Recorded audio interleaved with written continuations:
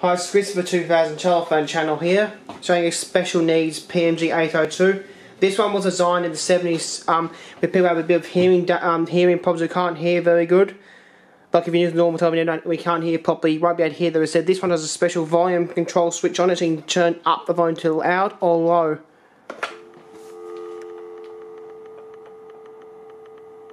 That's on high, and that's low. This is an 811, made in 71.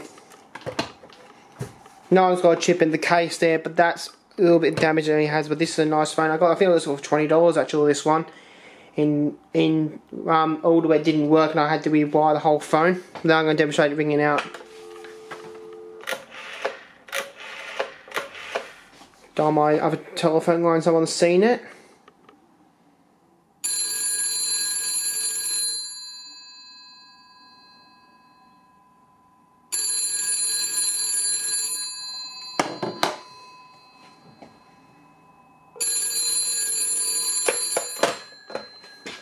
And this one also has a bell on and off switch on it.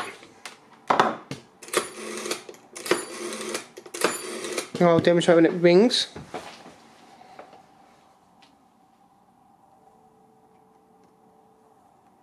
It's actually off at the minute actually, now it's on.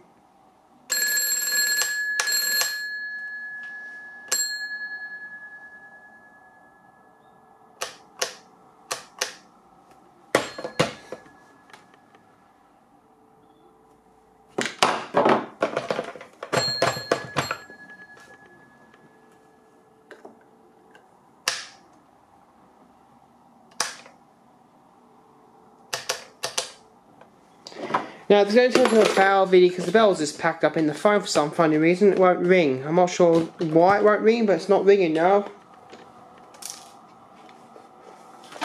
I heard a screw fall out of the phone, but that's my PMG 802, no 811 special needs volume control adjusted phone.